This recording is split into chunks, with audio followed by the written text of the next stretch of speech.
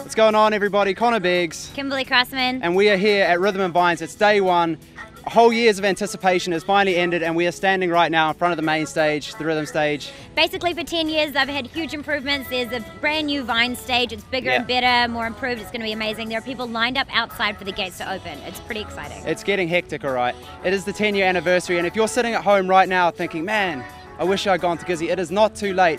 There are people lining up there, but the doors aren't opening for a few hours. Jump in the car, grab 20 bucks off Nano, and you're away. Yeah, and the lineup is amazing, especially tonight. We're really looking forward to it. I'm looking forward to Netsky, and apparently... Yes, Netsky Live and Disclosure Live both had their first shows in New Zealand with those live shows at Rhythm and Alps, and apparently they went off. The guys are pumped to get up here.